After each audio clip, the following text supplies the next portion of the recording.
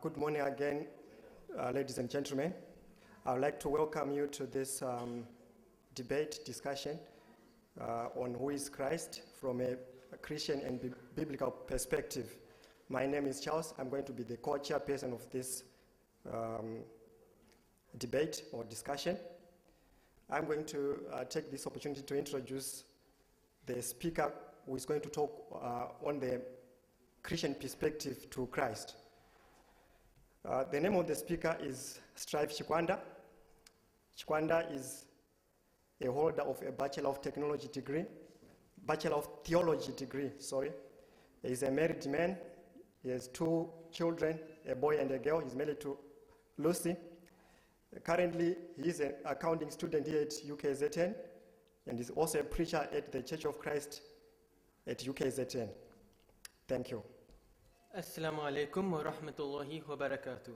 I greet you in the name of the Almighty, the most beneficent, the most merciful. It is only through His grace and blessings that we have in our presence Maulana Abu Bakr Akoo, an esteemed scholar of Islam based in Louis Trichardt.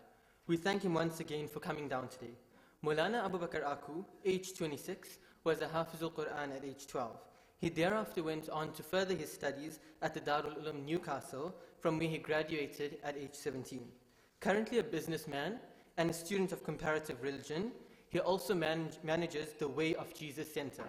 He is married with 2 children, Muhammad and Maryam. We're just going to be setting down a few rules for this debate. The intention of this debate is to promote healthy discussion between the 2 opposing parties in an informative and interactive manner. The idea is not to attack the personality of either individual and to respect one another at all times. We request that all spectators remain seated and that cellular phones are turned to silent mode now.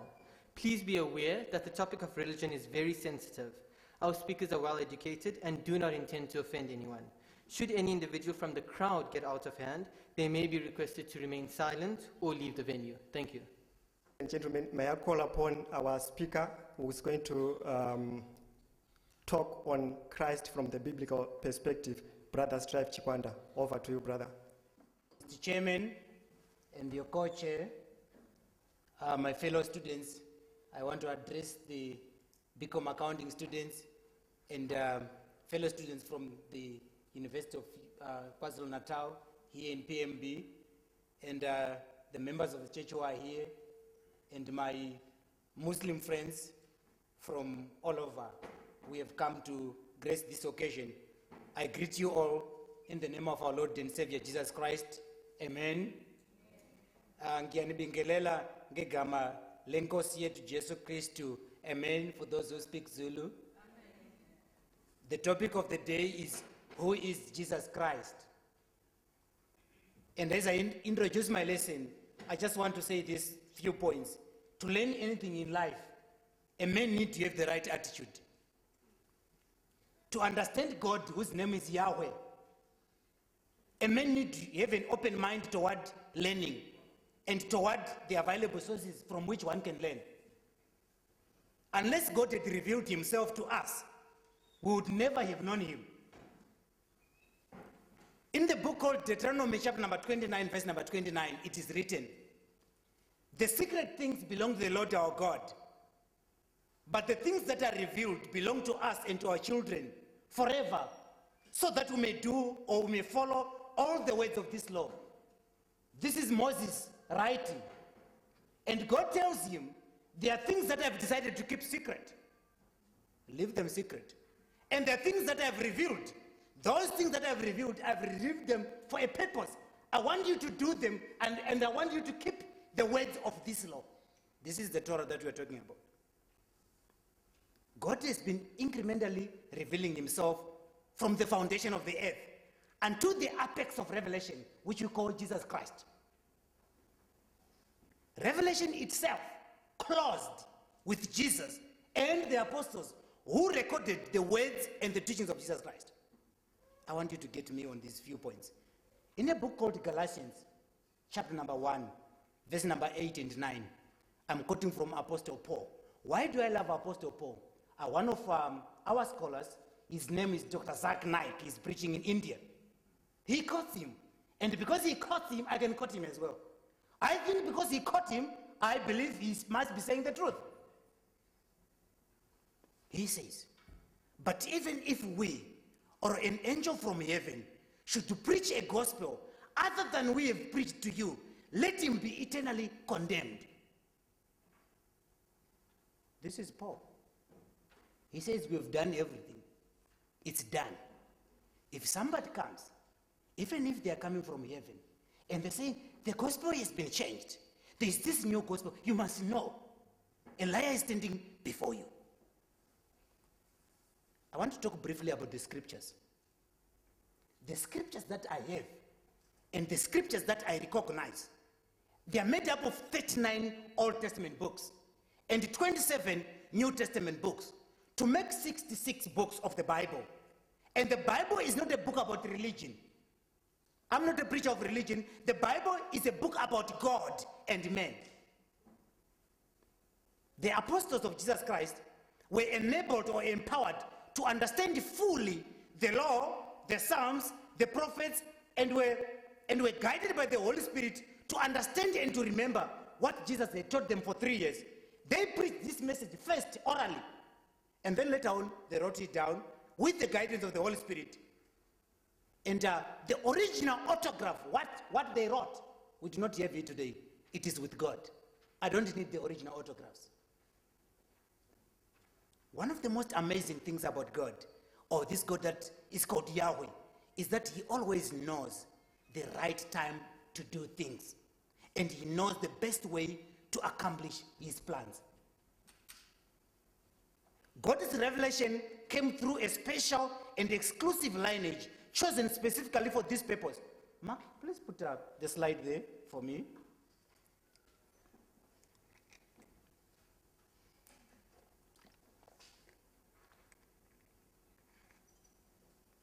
That choice that God made was not meritorious, but once Yahweh chooses somebody or someone to do some work for him, the choice comes with merits, so that the person who has not been chosen does not enjoy the same merits.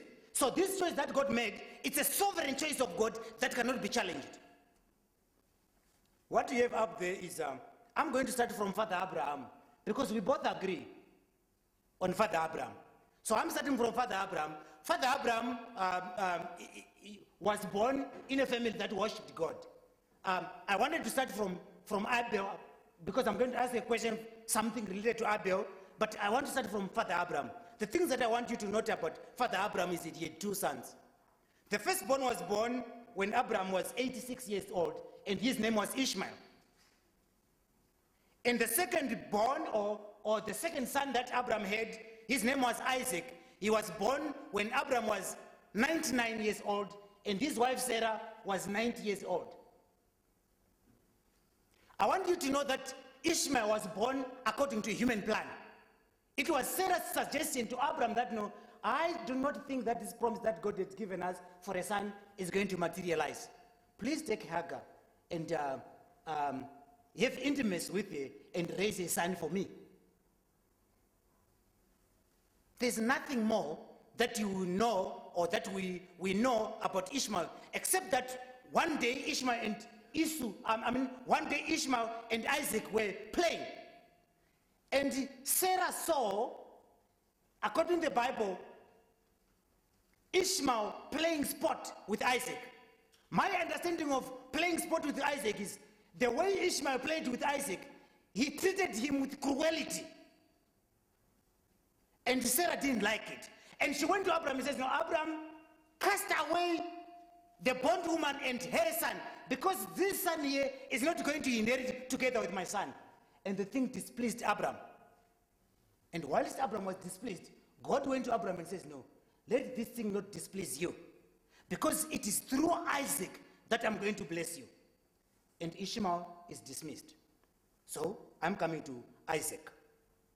Isaac was born, and this boy here was sacrificed, was circumcised when he was 8 days old.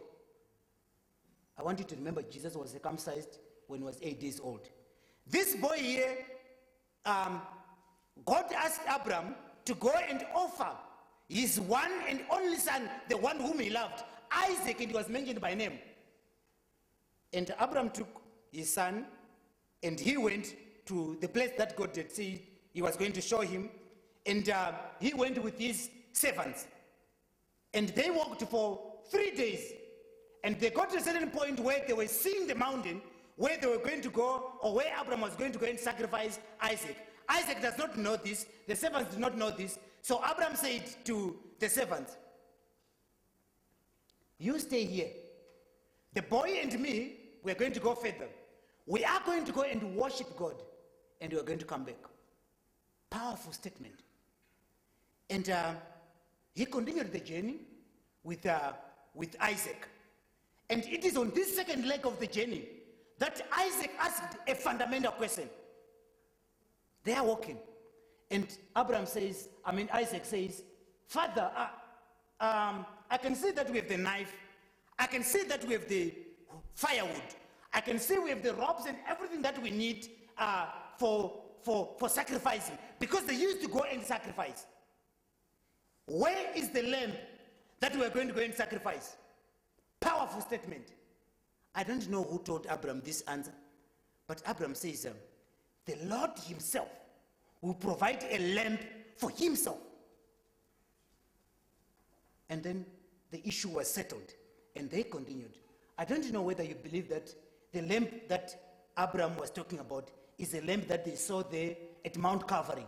Because the spot that Isaac was put on the altar is the exact spot that Jesus Christ, my Lord, was crucified.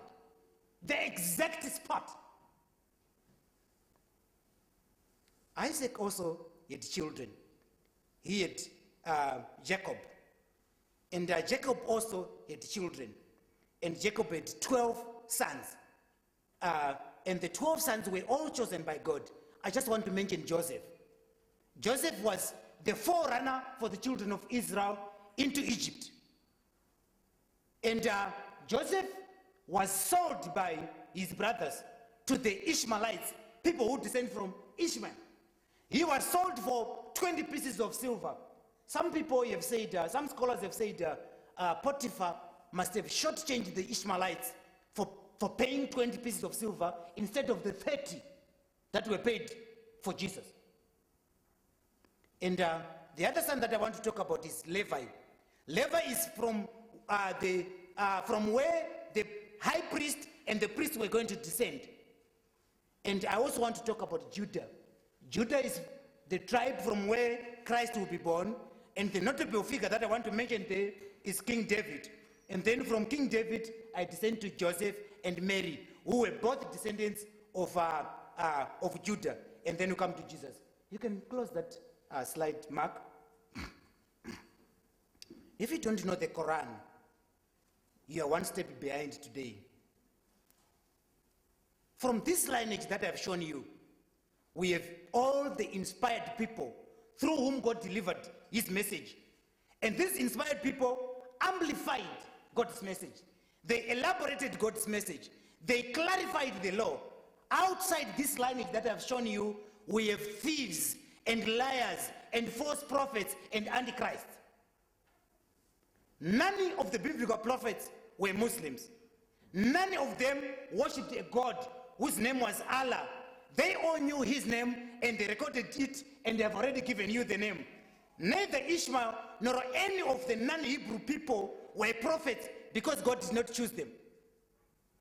Be warned about fighting against God's will, because in the end, you will lose.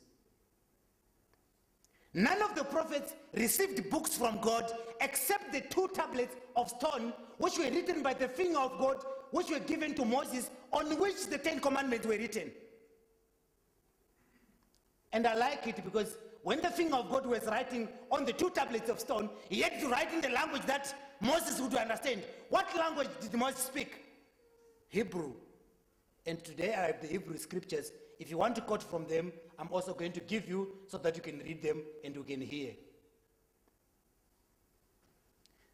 These inspired people, when they received God's message, most of them, they just preached it orally. Some of them, they wrote it down in their own words, in the first person singular, sometimes in the third person singular. And when they were using direct words from the mouth of God, they would use quotation marks And when they spoke, they says, thus says the Lord. God has preserved and protected the holy writings through the efforts of holy people and powerful people in history, so that today I want you to know that God's word is here. Jesus was not given the lost Injil or the lost gospel. There is no information about Jesus that has been lost. If that had happened, it means that God would have lost control of the plan of salvation. Yahweh is not a newcomer in the office of being God. He is not a trainee. He is not a trainee accountant, or he is not an articled clerk. God is not learning from trial and error. I want you to smile, because Yahweh is still in control and is calling you. Who is Jesus?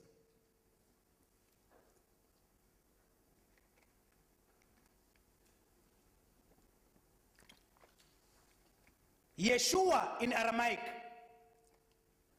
Jesus in Greek, Yehoshua in Hebrew, Yasu or Yesu in Arabic, Jesu in Shona. How do you call him in Zulu? Jesu. How do you call him in Afrikaans? Jesus. How do you call him in Venda? Jesu. How do you call him in, which is that? Sutu. Jesu Christu. He is not the Isa mentioned in the Quran. He was born between 4 BC and the year 0 in Bethlehem, Judea, during the time of the Roman Emperor Caesar Augustus. And Herod was the king of Judea. Quirinius was the governor of Syria. During the Fourth Worldwide Empire, that God had told Nebuchadnezzar that he was going to establish his kingdom in 550 BC. Jesus did not verify the earlier prophets. He fulfilled what the earlier prophets had said about him. He was compliant with what they had said. He lived up to the standards that they had set about him. He brought to fruition every word that they had uttered about him. Jesus did not teach about a religion. He taught about the kingdom of God. When he started preaching, he says, no, repent, for the kingdom of heaven is at hand. Throughout his teaching, he was explaining the kingdom of God, the kingdom of heaven. Even after the resurrection, he spoke about the kingdom of God, the kingdom of heaven, when he did a few hours on earth just before he left. And Jesus is not known by a different name in different languages. He is not just one of the prophets of God. He is the prophet. His mother was Mary. She was not the daughter of Imran or a sister of Aaron, who had died more than 1,000 years before the time of Jesus. Unlike Isa, Jesus did not speak as a child or as an infant. He did not do magic or pointless miracles like breathing life into clay beds. He refused to do self-saving miracles. When the devil asked him in the wilderness, when he was being tempted, he refused to do pointless miracles. Just after his baptism, he did not foretell the coming of the prophet Muhammad. Neither does any of the prophets, because after Jesus, a believer in God does not need a prophet. Who is Jesus talking about in these passages here? I'm quoting these passages here because Ahmed Deedat, I know that is late, and Dr. Zahid Naik, they quote these passages, and I get my authority from them. The fact that they quote them, I want to believe they must be accurate. John chapter number 14, verse number 16 and 17, and verse number 26. And I will ask the Father, underline Father, and he will give you another helper, so that he may abide with you forever, underline forever. Even the Spirit of truth, whom the world cannot receive, because it does not see him or know him, underline see him or know him. For he abides in you and is in you. Verse number 26. But the Counselor, the Holy Spirit, underline those, whom the Father, underline that as well, will send in my name, underline in my name. He will teach you of all things, and you bring to your remembrance everything that I've said to you, underlines bring to your remembrance everything that I've said to you. So Jesus is calling another man Father. And he says this helper was going to come, he was going to abide with you forever. This passage then cannot be talking about Prophet Muhammad, because Prophet Muhammad is not with us here today. And this helper who was coming, he says, no, the world cannot see him. Neither do they know him. And in verse number 26, he says, no, he is a counselor. He is the Holy Spirit, whom the Father was going to send in the name of Jesus. And he was going to bring to remembrance the things that Jesus Christ had taught. In chapter number 16 of John, verse number 13 and 14, however, when the Spirit of truth has come, he will guide you in all the truth, for he will not speak from himself, but whatever he hears, that he will speak, and he will declare to you the things to come. He will glorify me, and you take of mine, and you declare it to you. I want to ask you a question as I'm going down. Why did Isa come to earth? From where did he come? And to which people did he belong? Because the Jews have no record of him. Unlike Isa, Jesus died on the cross after he was crucified on Thursday, the 14th day of the month of Nisan in AD 33, and he was resurrected on Sunday morning. On the third day, having spent Friday in the grave, Saturday in the grave, in line with what the prophets had said about him and what he himself had taught.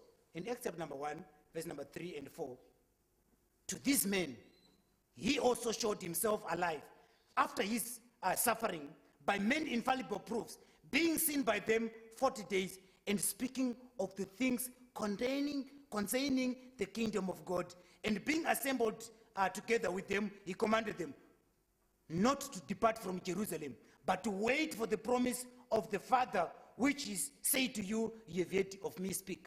So this promise that, this counselor that Jesus Christ promised to the apostles, he came during the life of the 12. And Jesus says, no, don't leave Jerusalem until you have received this promise that I've told you about in AD 33. What were Jesus' scriptures? Hebrew scriptures. I was reading with one of my friends the Hebrew scriptures just now in Genesis. And he says, no, don't read word for word, read fluently. And I said, Hebrew is not my language. But I will go word for word. So when he was reading in Genesis chapter number 1, verse number 1, he called God Elohim. He also read Greek scriptures because the Hebrew scriptures had to be translated into Greek, because the Jews were scattered all over the world, and their children would not know the Hebrew language. They would have not learned the Greek language from where they were born. So for them to be able to have access to the word of their God, the Hebrew scriptures were translated into Greek, and the translation is called the Septuagint. And we have it here today. Those who can read Greek, you'll be able to read it to me and show it, some scriptures to me from the Septuagint as well. So in that language, when Jesus Christ was reading from the Septuagint, he called God Kyrie ho Theos in Greek. And God in his wisdom chose to reveal the New Testament in a language that will reach the greatest number of people at a time, at that time. And I say to you, he would have called, or when he was talking about God, he would have called him Kyrie ho Theos. And Jesus Christ affirmed the accuracy and the authority of the Old Testament of his day by quoting from it, by reading it, by teaching from it, by mentioning the figures as real people who lived. Neither did he call God or the God of the Hebrews Allah, because that was not his name and it is not his name. What does God say about Jesus? I love this passage. When I'm talking to my friends who are all here today, they quote this passage to me, and because they quote it, I want to believe it's accurate. Deuteronomy chapter number 18, verse number 18. I will raise up to them a prophet of their brethren, like you, and I'll put my words in his mouth, and he shall speak to them as I command him. And whatever man shall not listen to whatever words that prophet shall speak in my name, I'll take vengeance on him. I want you to relax. Because if you not listen to the words of this prophet, I'm not going to do anything to you. Because that's not my job.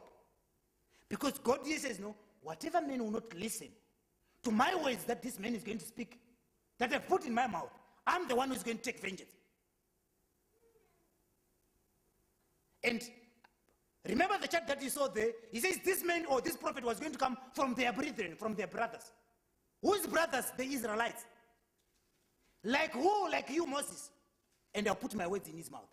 And if a man does not listen to that prophet, he says, no, I'm going to take vengeance on him. I want you to see that it's getting dangerous because there's some of us sitting here right now today who have never listened to this prophet mentioned. The crux of my message. I'm at the crux of my message. In Matthew chapter number 3, verse number 17. This is after the baptism of Jesus Christ.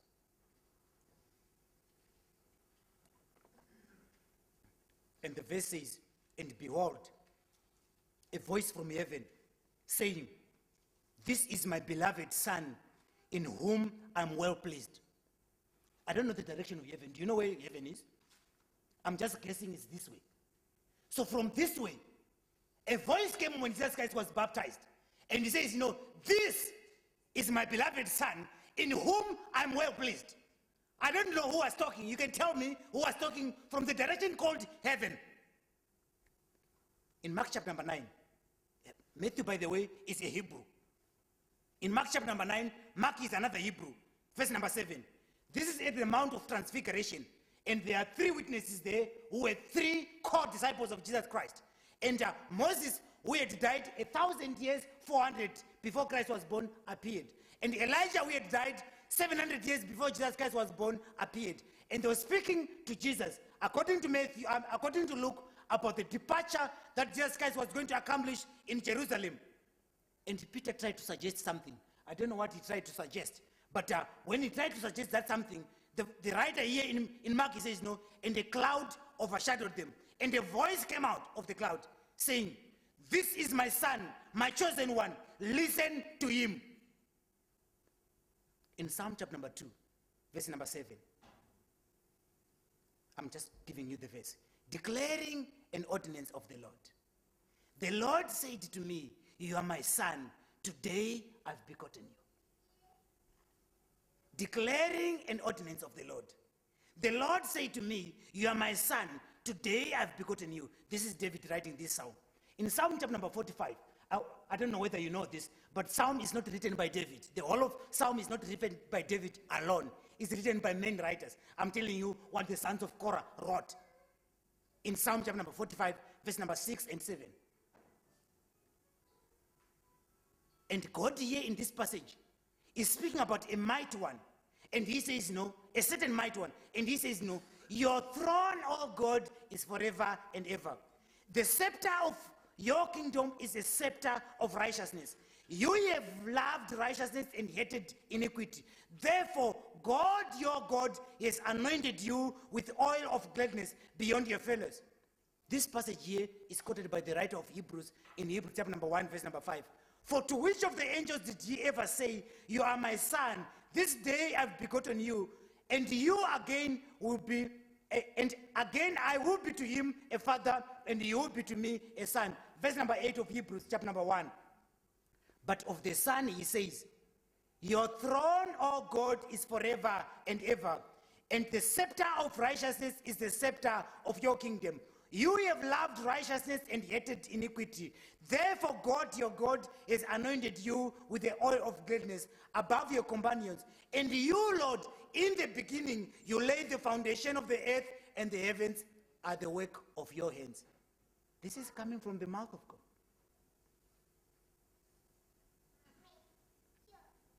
God declared Jesus divine. God declared Jesus' dominion and dignity and throne and kingdom and the scepter of his kingdom. God declares the eternal duration of the dominion and the dignity of Christ. God declares the imperfect equality of his administration. And God declares that Christ has no fellows when it comes to the work of mediation. He is superior to all the prophets and the priests and the kings, and his name is higher than any name, and through his name salvation is made possible. What did Jesus say about himself?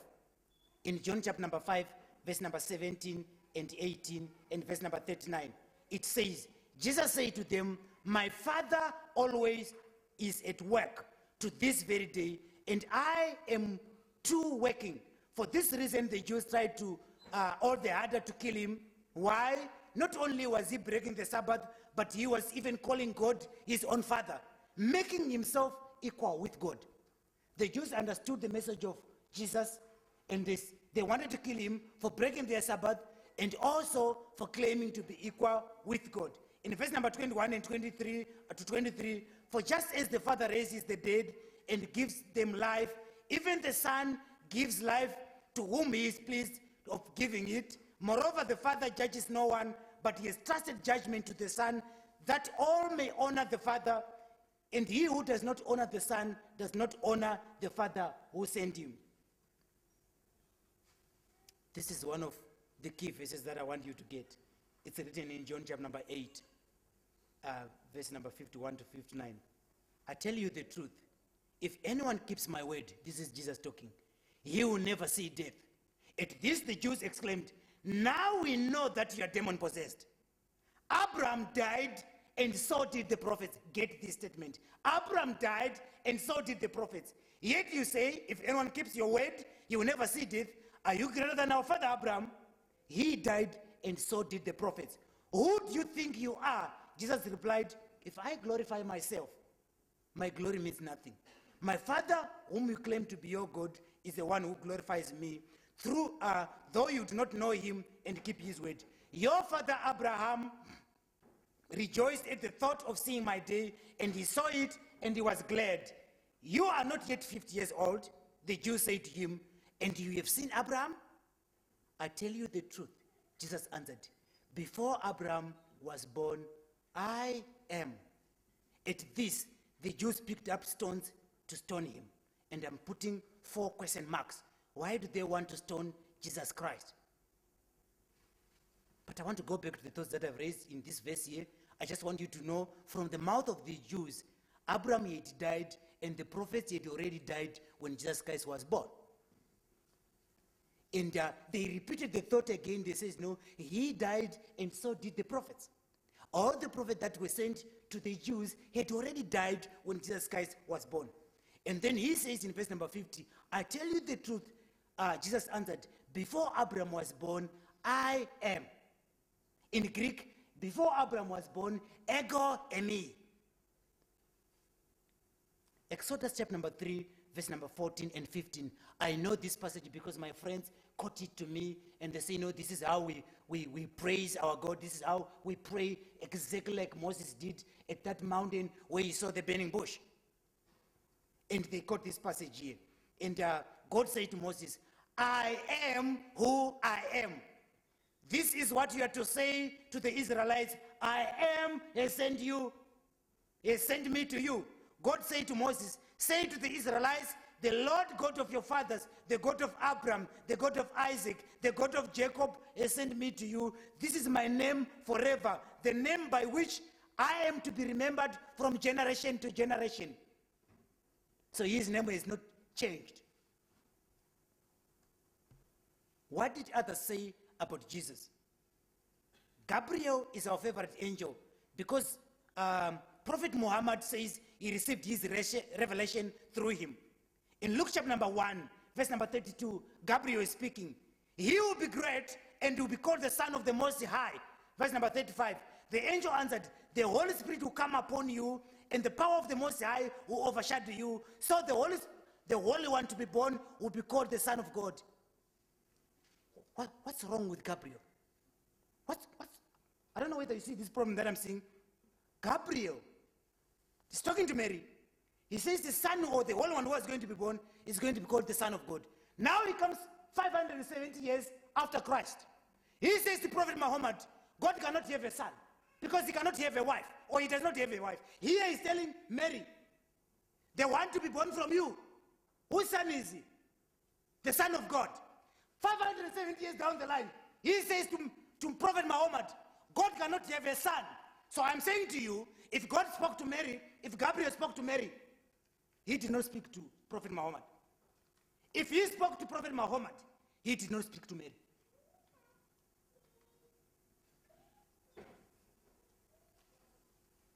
I want to speak about the angel, Simon and Zechariah. In Luke chapter number 2, verse number 10. But the angel said to them, the angel is talking to the shepherds, do not be afraid. I bring you good news of great joy that will be for all the people. Verse number 11, I love this verse. Today in the town of David, a Savior has been born to you. He is the Christ, or the Messiah, or the anointed Lord. I know that we are coming from teachings where we are told that no, he does not save. If he does not save you, you won't get salvation. But this angel here says no, today in the town of David, a Savior has been born to you. He is the Christ.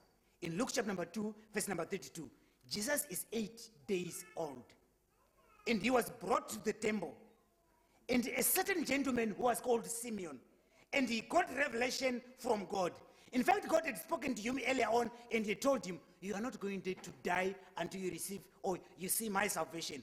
Now he sees an 8-day-old boy, and he says, Sovereign Lord, as you have promised, you may dismiss your servant in peace. For my eyes have seen your salvation, which you have prepared in the sight of all the people, a light for revelation to the Gentiles and for the glory of your people Israel. I want you to see that Simeon had not seen salvation. Simeon saw an 8-day-old boy called Jesus. And when he saw Jesus, he says, my eyes have seen your salvation, which you have prepared in the sight of all the people, a light for revelation to the Gentiles and for the glory of the people Israel. One of my favorite prophets in the Bible, his name was Zechariah. He prophesied 400 years before Christ was born. In Zechariah chapter number 3, verse number 8 and 9. This is a powerful passage. This scene here happens in heaven. And the high priest Joshua appeared in heaven, and Zechariah was called up to heaven, and he's seeing what is happening before the throne of God. And the high priest Joshua, I think he would dress it like my friend Yusuf. I think he would dress like him, probably with a turban, I don't know. And the high priest was dressed in tatters on that day. He is in tatters, and he's appearing before God. The high priest was not allowed to go into the temple, the Holy of Holies, in tatters. He was supposed to wash, he was supposed to dress nicely. On this day, he is in tatters. And you know who was standing next there? On the side of the throne, the devil was there. He still had access to heaven. And you know what he was going to be doing there? He was there to lay accusations. I think after this talk, I'm going to hear accusations. I'm prepared. And there were fellows of Joshua the high priest who were sitting. And then God began to speak. He said, listen, oh high priest Joshua, and your associates seated before you, who are symbolic of things to come. I'm going to bring my servant, the branch. See, the stone I have set in front of Joshua. There are 7 eyes on that stone, and engraved an inscription on it, says the Lord Almighty.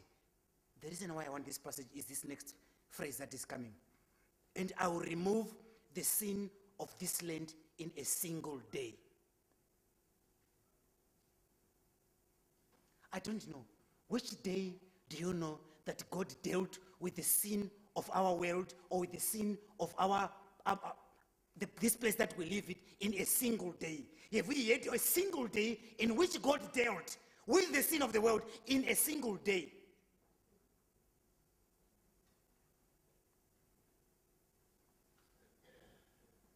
Zechariah chapter number 9, verse number 9 and verse number 11. He says, rejoice greatly, O daughter of Zion. Shout it, and of Jerusalem. See, your king comes to you, righteous and giving salvation, gentle and riding on a donkey, on a colt, the foal of a donkey. As for you, because of the blood of my covenant with you, I'll free your prisoners from the waterless pit. You might have heard this king or this gentleman who went to Jerusalem one day, and he's sitting on the foal of a donkey, and he says he's so gentle. He's not a warrior. And he says no.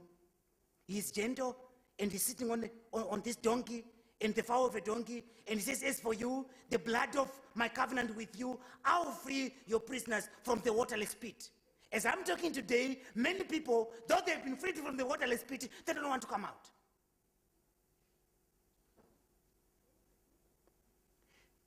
I want you to know that we have been freed. Why do we die for our own sins? Why are we refusing God's salvation? You have been cheated, people.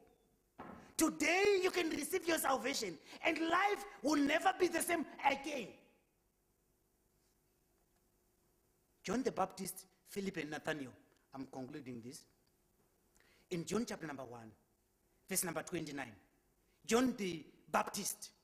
I like this because my friend Yusuf, we had made a covenant. I think he's the one who tried to do his part of the bargain. I'm going through the Quran, my brothers and my sisters, and I'm seeing powerful things in the Quran.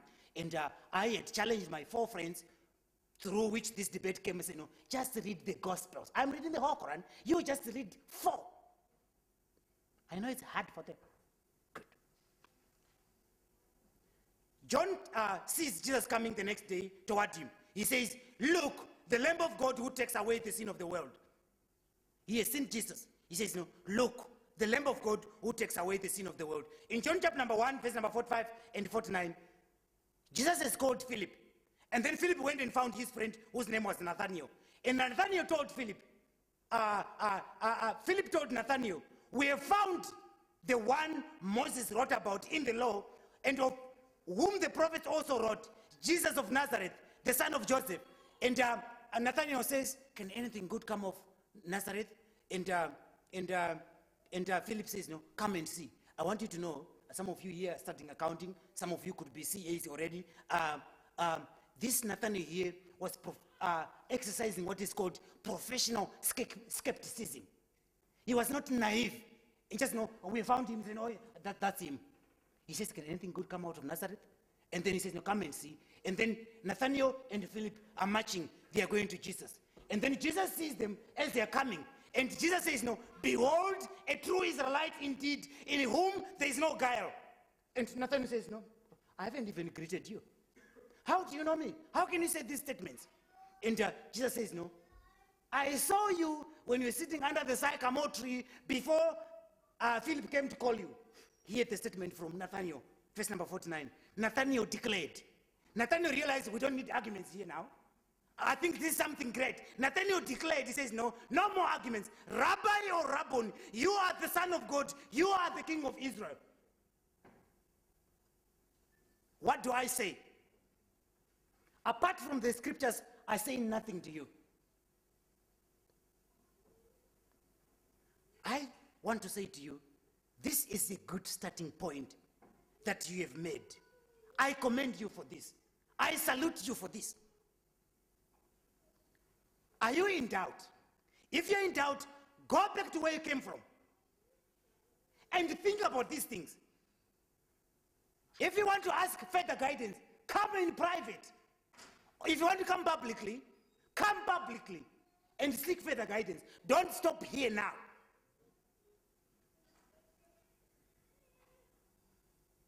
Jesus is the Savior. You need to hear his word. You need to understand his word. You need to ask questions if you have not understood. If you have done this, then believe. If you have believed, the next step is to repent.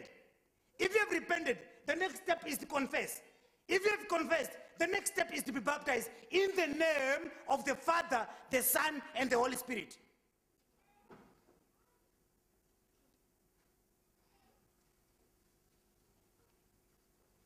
There is no other name given among men by which we must be saved except the name of Jesus. He is the Alpha and the Omega. He is the wonderful counselor. He is the Prince of Peace. He is the mighty God. He is the light of the world. He is the door of the sheep. He is the bread of the life. He is the bread of life. He is the good shepherd. He is the resurrection and the life. He is the truth. He is the way. He is the life. He is the true vine. He is I am. The question is turned from me to you.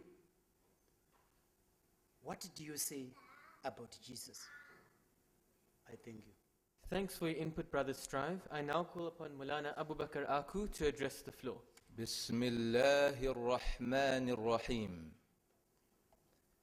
In the name of the one true God, who is the most gracious, the most merciful. Respected Chairman, respected Mr. Strive, my dear respected elders, brothers and sisters, I welcome one and all with the greeting of Jesus and Muhammad. Assalamu alaikum wa rahmatullahi wa barakatuh.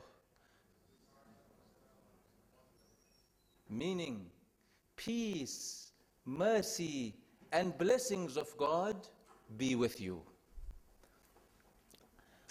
I begin with the words of Peter, the disciple of Jesus. In Acts chapter 2, verse 22, Peter says, "Ye men of Israel, listen to these words. Jesus of Nazareth, a man approved by God among you, by miracles, wonders, and signs, which God did through him." Note, Peter called Jesus a man. And also note that Peter does not call the miracles Jesus' miracles,